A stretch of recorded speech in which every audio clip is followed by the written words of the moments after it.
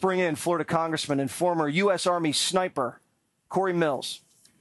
What kind of shot was this, Cory, from 130 yards? Look, at the end of the day, this is a shot that your basic training boot camp soldier is requested to make within their 9-week period. This is one of the easiest shots, and they train all the way out till 300 or 500. And when I was doing the counter sniper, it wasn't with the United States Army. It was actually when I was with the State Department and was doing this exact thing, which is trying to look at going out with an advanced team, establishing what the perimeter is. And then as a sniper, when you would set up, you'd put together your range sketch or your range fan cards. And that would tell you where your 100, your 200, your 300, and you'd identify the areas of threat that you would be able to mitigate. And if there's multiple targets, you understand that your elevation and windage knob wouldn't have to be messed with, especially at 160 yards. You could literally just look, quickly glance, and know from the reference point, whether it be a building, whether it be a lone tree, whether it be a parking lot, maybe it's a road. Bottom line is that this is massive negligence to the point of me speculating on what was intentional and what wasn't. Wow.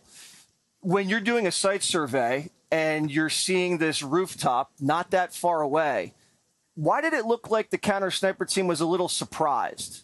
You know, I can only speculate, and we'll have to wait until the investigation comes out, that they thought local law enforcement was potentially climbing up onto the roof when they saw a dark object on a light roof. But here's the issue. Wait, you're saying maybe they misconstrued crooks for a friendly, for local law enforcement? It's very possible. I don't want to speculate until the investigation is over, but the bottom line is that if you saw someone climbing onto a roof that you hadn't authorized any clearance on, it's got a clear line of sight. It's exactly adjacent to the shooting where the president was sitting, and you're talking about a pop shot, and you got people yelling, and there should have been comms. The minute that local law enforcement, who apparently had a rifle pointed on, there should have been an emergency frequent comms channel that they could have said, we have a shooter on the roof, shooter on the roof. Secret Service should have rushed the stage and immediately took the president and took him off, and then responded to the counter sniper. The shot should not have gone off. That is the failure in itself. You're supposed to be able to try and, the best security is when you go in and you're actually able to prevent an incident, not react to an incident.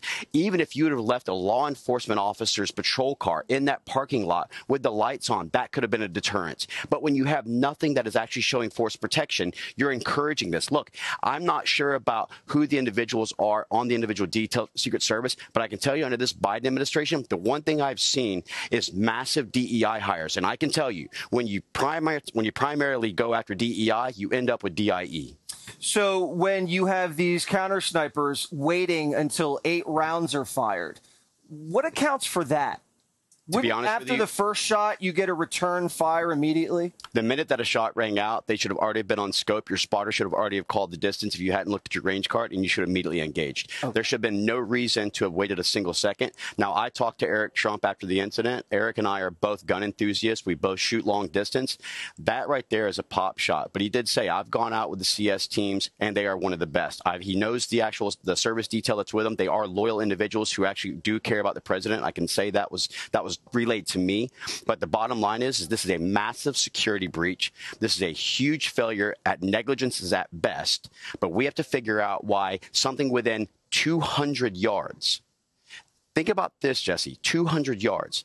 That means that an average rifle that holds 1 minute of angle would hold a 2-inch grouping if you just shot it straight off the deck, meaning on a platform.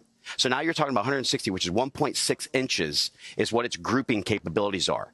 The average head is what? 6 by 8. Shoulder to shoulder is 20 inches. Head to waist is 40 inches. And President Trump's a very large man. This is a shot that within 5 minutes I could teach you to make 9 out of 10 times. So this is divine intervention. This is the God having his protective hand and wearing Ephesians 6, the armor of God, over the president, because this is right here, a millisecond or a millimeter and change. And this isn't an attempted assassination. This is an assassination of a president. Yeah. The devil was in Butler, Pennsylvania, but so was God. Well, and I can say one more thing, if I may, which is that let us also remember that King Henry II went in and said, can no one rid me of this turbulent priest? And his knights went out and killed the Archbishop of Canterbury because they thought that was a direct order. What do you say when President Biden says it's time to put a target on Trump? That, in my opinion, is the insightful rhetoric. That's the stuff that they would have went after for the J6 stuff. So why don't we have our own J13 investigation? Yeah, there needs to be a full investigation on this. Absolutely. And it needs to not be crooked like some of these other former investigations were. That's right. Politicians. Mills, you're the best. Thank you. Thank you.